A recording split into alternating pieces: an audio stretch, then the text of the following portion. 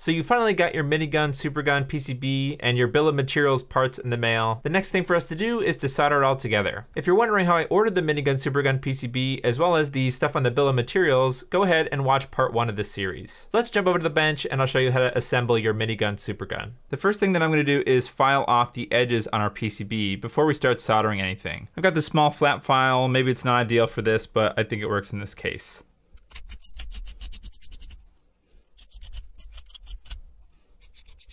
All you're trying to do is sand down the little nubs on the edge here so that this edge is flat.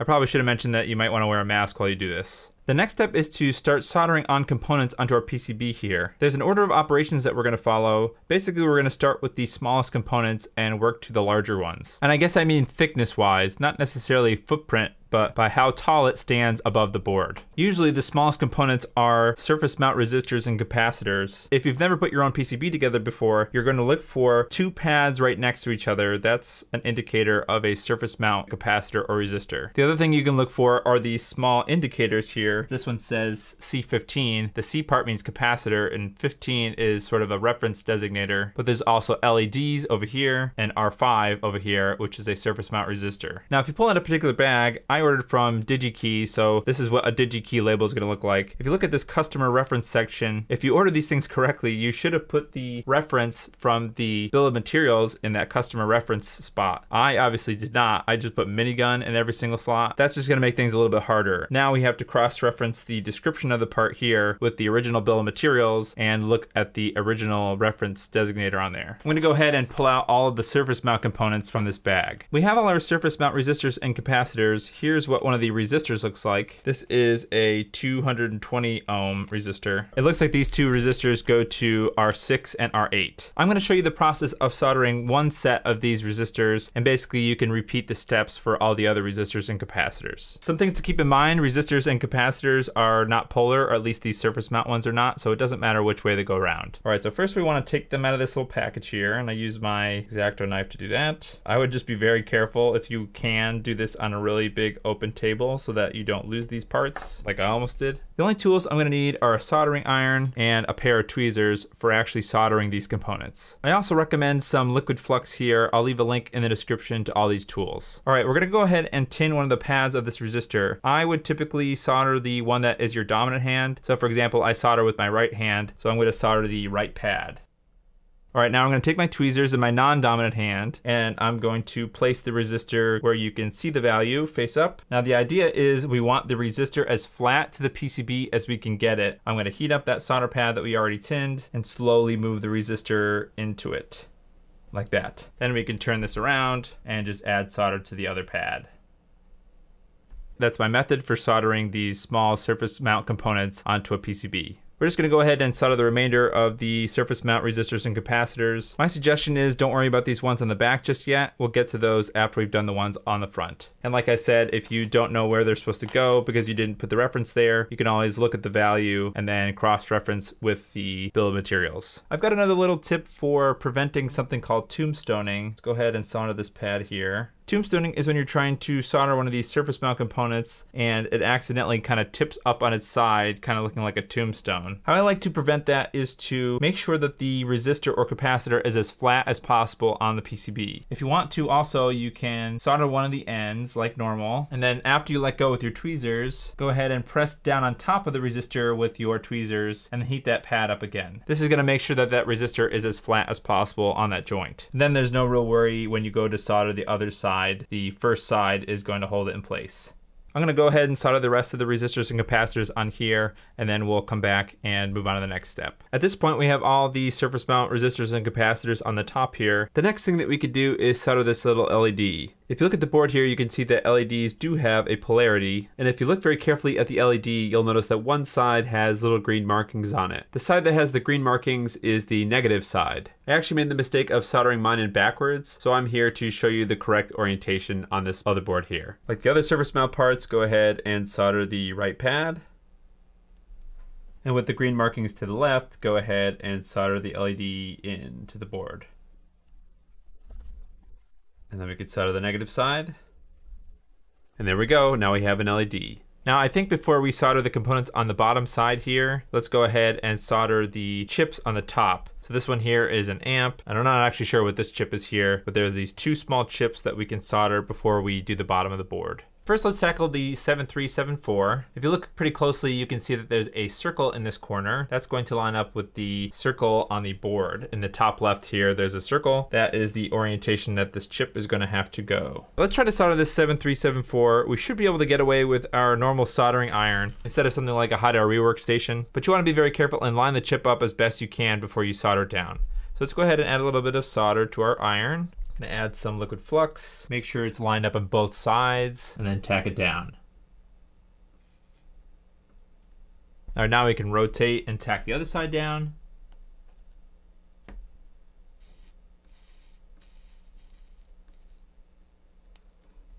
And now we can try to spread out some of this solder.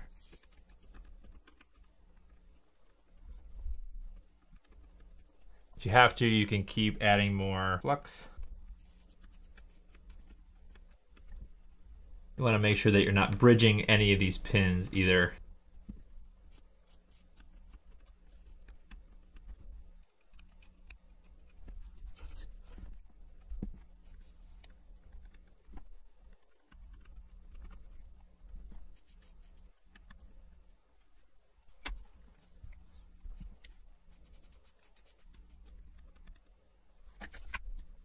Using that technique of starting in the center and sort of dragging outwards with your chisel tip, I made mine work like that. Just remember that you can add more flux too. Flux helps really a lot with working with these chips. What I thought was a chip up here is actually a switch, so we're gonna skip that for now. I finished off all the really flat components on the top side of the board here. Let's go ahead and flip it over and work on the ones on the bottom. That's everything on the bottom of the board.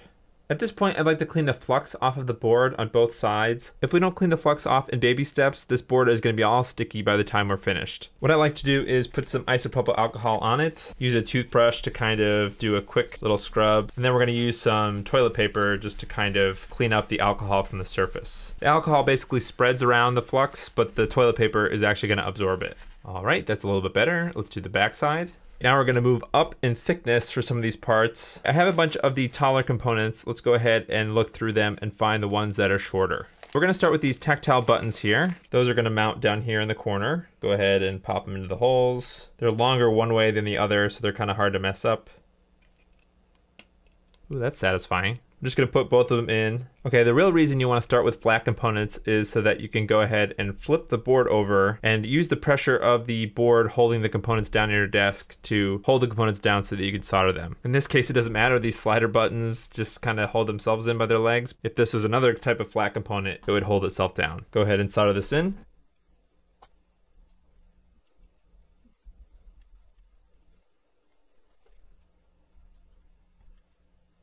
Okay, those are all set. Before we get too much further, actually, I want to work on this dip switch here. This is another surface mount component, but I think it's okay to do it now. This one should be a little bit easier to solder than the 7374. I'm going to start by adding some solder to one of the corners.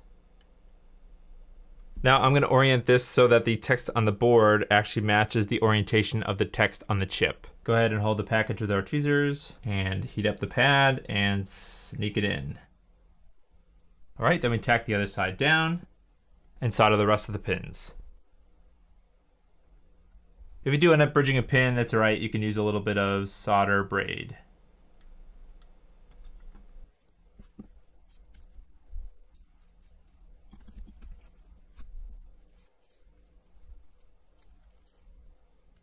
I think that's good enough. Next, I think we should do these pretty flat 33 microfarad capacitors. I don't think that these have a polarity either, so we can put them in either way. Gonna put them in as far down as they will go. And when we flip it over, we can spread these component legs apart. That will keep the capacitor in place. While we're here, we'll put the other one in.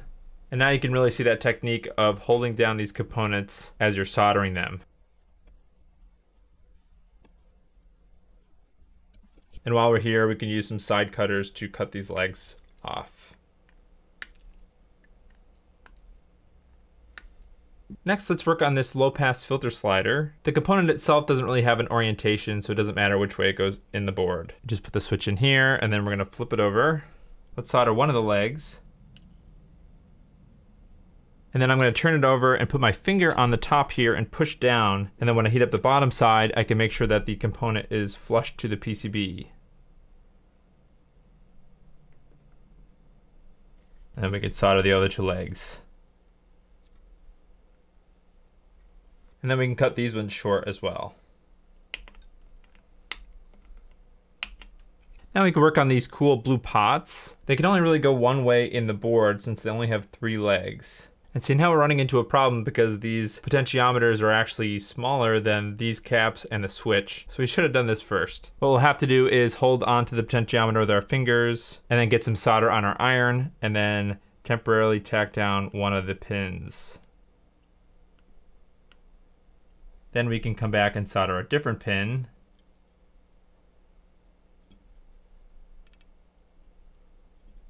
And then we can touch up that first one again.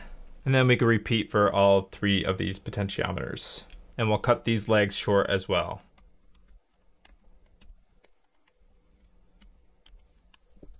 Next we can do this cool audio jack. Just kind of goes in place here and solder it in place.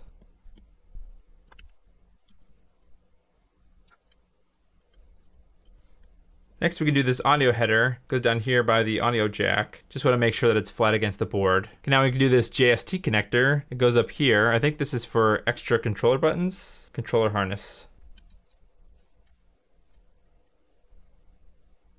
How about this Molex connector? It goes over here. This is definitely a connector that you're going to want to make sure that is flat because it's pretty big.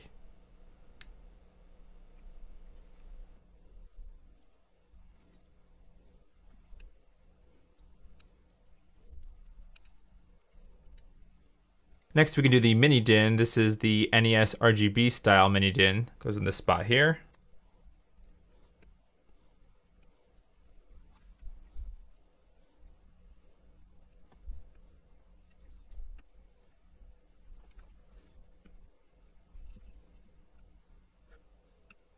Next, I think we should deal with a kind of annoying part, which is this voltmeter here. Before we deal with the actual voltmeter itself, I'm gonna grab a couple of things. I'm gonna grab these threaded standoff pieces. I'm gonna grab a bunch of these clear washers, and I'm gonna grab a bunch of our M2 screws. Okay, the idea is I'm gonna pre-install these standoffs. What I wanna do is I wanna take a washer, put it on the screw, put the screw through the board from the back, put another washer on top of it. I don't really know if that's providing that much insulation. I don't know if these really need to be insulated at all, but they're more so to space out these pieces. Now we're gonna take our standoff and screw it onto the screw. Tighten it from the bottom. I'm going to do the same thing with the other screw. If you want to tighten the screws with some pliers or something, that's probably fine. The voltmeter is going to screw onto the top of that like this. Although before we do that, we want to solder this wire. There's a positive wire and a negative wire, the red and the black, and they're going to get soldered to this H2 section here where it says voltmeter. Let's fold the wires over like this and leave ourselves a little bit of slack, but kind of come back on itself. That should give us enough wire slack to make it back underneath the voltmeter. When you have enough slack, go ahead and cut these wires off, and let's strip and tin them. Okay, now let's stick the wires to the holes.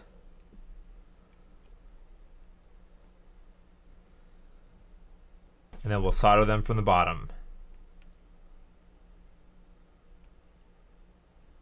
All right, now we can do the same thing. Put a washer on the screw, and then we're gonna screw the screw in the top of the standoff. One of the issues that I'm having is that the washers that come with the bill of materials are not thick enough for both of the screws to fit into this standoff. So I'm gonna swap them out for some thicker washers and we'll see how that does. I found these M2 nylon washers I had lying around, and these were a lot thicker than the clear ones that came with the bill of materials. I ended up putting 2 at the bottom here with none on the back of the board, and then to actually attach the voltmeter to the top of the standoff, I have 1 on either side. That seems to be working for now. If we have to come back later and tweak it, we can. Let's work on the DB15 controller ports from the front here. These are nice because they just kind of snap into the holes. We don't really have to worry about holding them.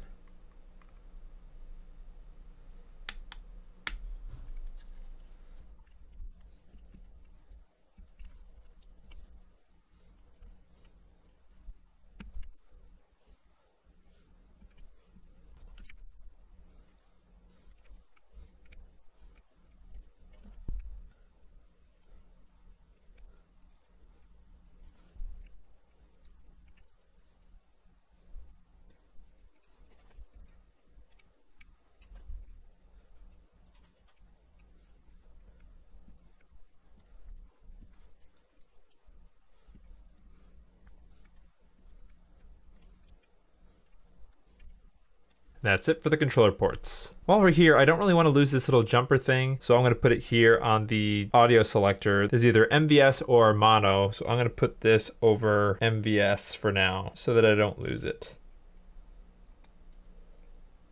The only thing left is 2 more sets of capacitors. Should be pretty easy by now for you to look up the bill of materials and find out where these go. Just to note that these capacitors have a polarity, you'll have to check out the markings on here. I believe this gray here means negative, so you'll have to make sure that the gray side goes to the gray on the silk screen here, like that.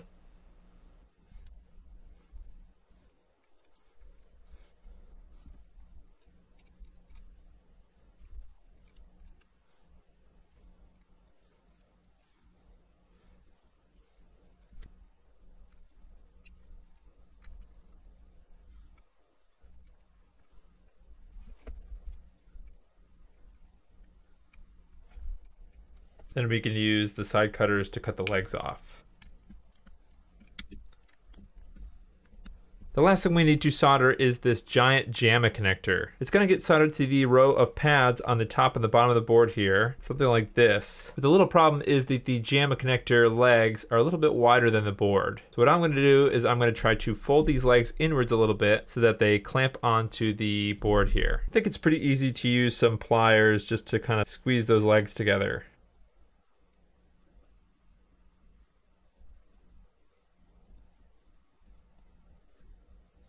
Now we can very carefully sneak the connector back onto the board. Just need to do our best to try to keep this JAMMA connector flat or as perpendicular as we can to the board. And then we just need to solder all these pins. Let's make sure that the JAMMA connector pins here are lined up with the pads. I'm just going to solder one of these first so that way we can line this up. I'm just trying to make sure that the connector here is lined up with the board.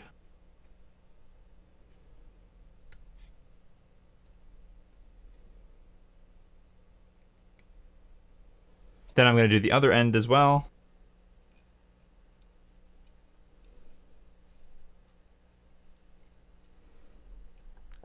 And then you can move on to soldering the rest.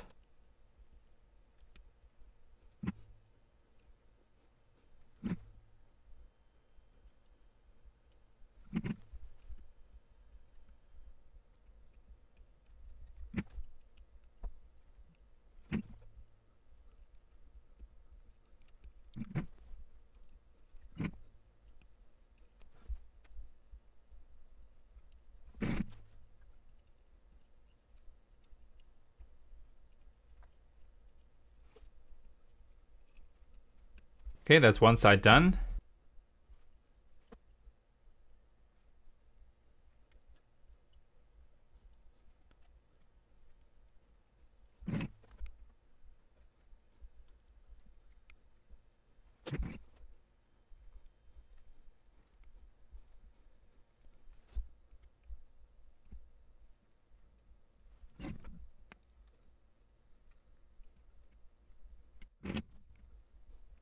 With all the soldering done, I'm going to go ahead and clean the bottom here. Might have to do this a few times. You can clean the top part here if you want to. I think that's probably going to be too annoying for me to clean off, so I'm just going to leave it. I think that's where I'm going to leave this video. I know you all are patiently waiting to be able to use this thing, but there's still too much left to do. We have to put on the 3D printed case, and we have to put together our power supply that's going to power the Minigun Supergun. If this video helped you assemble your Minigun Supergun, give this video a like, and get subscribed so you don't miss part 3 of this series, and more of my retro console modding tutorials. Thanks for watching, and I'll see you in the next video.